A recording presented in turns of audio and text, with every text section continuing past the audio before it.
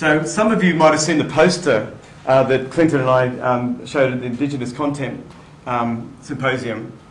I've got two versions. This version shows the departure of famous Australian explorers, Burke and Wills.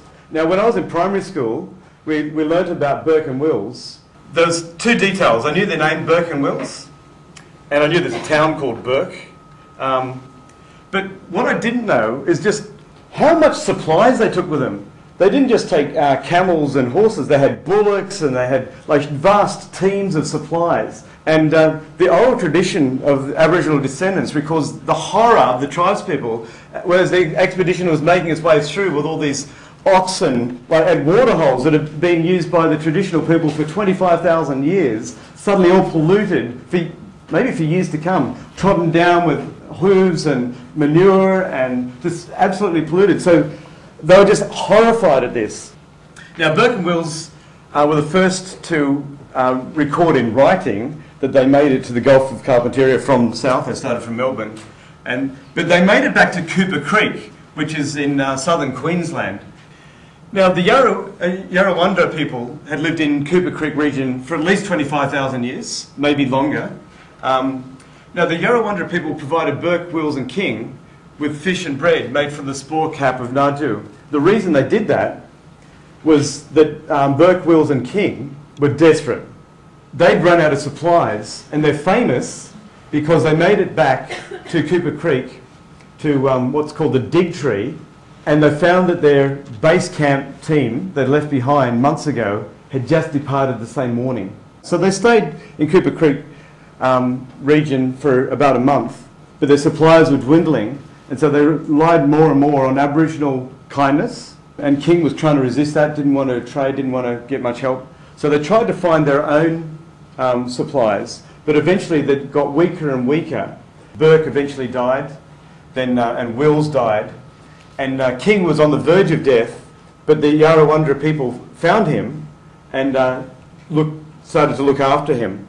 With their knowledge of the landscape, they managed to somehow not only provide for their own families, but they managed to care for a very sick European man for months until he was rescued by Europeans, you know.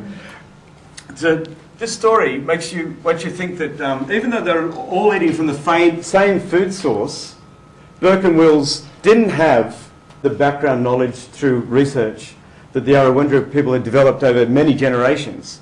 And so they died a sorry death. But the Yarrawonda people had enough knowledge and love for the land, and even the willingness to care for this invader, to look after him and make sure he didn't die, but he lived on. He actually was strong enough to make the trip back to Melbourne when the other Europeans came back, and he lived in Melbourne for another 10 years. So what I'm going to ask you to do is to list the similarities and differences between Yarrawonda living skills and 2015 contemporary research skills. I'm going to give you 2 minutes when I say go. On your mark, you've got 2 minutes. Get set, go.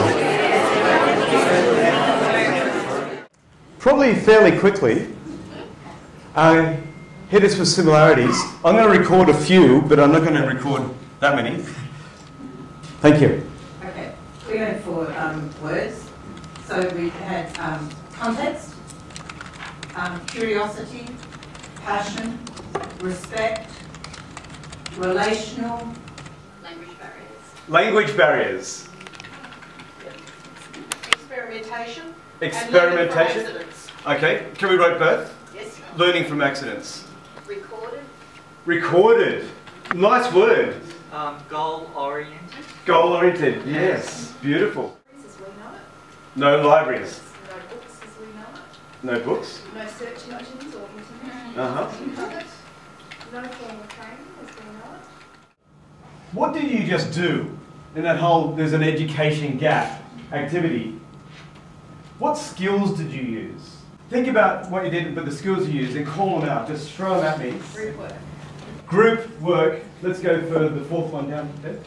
Group work. Yep. Keep going. Evidence-based. Evidence-based. So we'll go for the 3rd one. Ideas generation. ideas generation. So this is this very standard way we encourage people to introduce students to the facets of the research skill development framework. We call this a deriving activity, where in your own words you see the framework emerge in front of your own eyes because of what you've done and what you've contributed. So we use the word embark.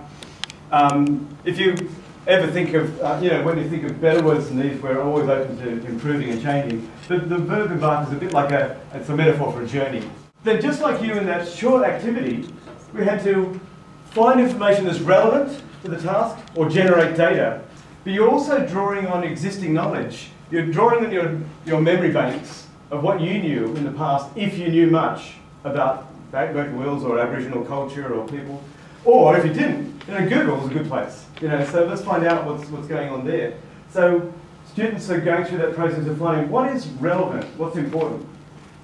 But then the big one, I think, for both university education, but also primary and secondary education, is we have to evaluate information and say, well, is this trustworthy? Should I believe this Google search I just did that talked about Burke? Why would I trust that? Or why would I even trust my memories? So our need in 2015 onwards is to help students not be gullible consumers, but to be discerning users of information. And also, not only users of others' information, but also discerning generators of information as well, where they're developing data. Sometimes that happens in a brainstorming activity, but certainly like in lab environments or in interviews contexts or surveys or various data generation tools, we have to be discerning, saying, is this an outlier I leave out? So the critique, the comparison and contrast. Is there an evidence base, and is that evidence trustworthy? And then the reflection on the whole process. What's going on here? But once you've evaluated and reflected, just quickly, you have to organise things in discipline-appropriate ways. I'm just curious, reading your research skill development, why evaluation and reflection comes before organising and managing and analysing and synthesising. I would suggest that the sequence, it's only there to be adapted and to make sure it works in your context. So Dorothy's got a Pentagon version where there's no sequence at all. There's no linearity whatsoever. This linearity can be helpful for some students to learn the process, but frequently the linearity is not the process at all.